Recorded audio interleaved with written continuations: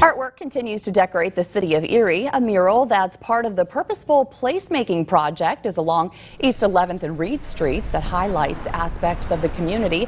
When asked what they would like to represent them, community members said they just wanted color. The artwork with a salamander painted as a tiger surrounded by vibrant colors can be seen along with two murals on West 26th and Peach Streets by Sisters of St. Joseph.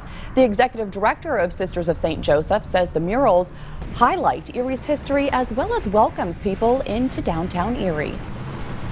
We have public art all over the place, but for the neighborhoods to have for this like high impact transformation, the murals are really fantastic for that. And the artists are expected to be back at the end of the month to complete the murals, weather permitting, of course.